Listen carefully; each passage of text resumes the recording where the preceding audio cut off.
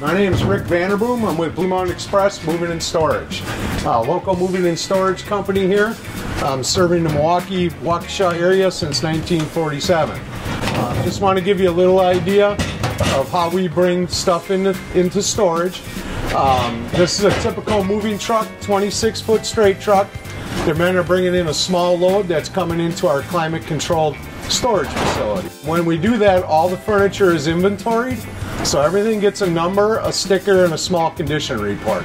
So we know the condition of the furniture going in is the same condition of the furniture going out, and it's also accounted for. So we're accounting for all the furniture, whether it's a broomstick or a piano. Everything's got a sticker, a number, and is accounted for with the condition report. The men are unloading the truck now. It comes off the truck and gets loaded into the containers. The containers are then sealed, numbered, and stacked in the climate-controlled warehouse. So our warehouse facility here is 33,000 square foot.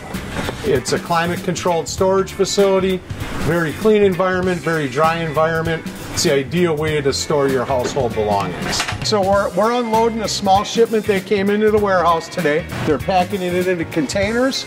The containers then get sealed, numbered, and stacked in our climate-controlled warehouse. We make it easy. BlueMountainExpress.com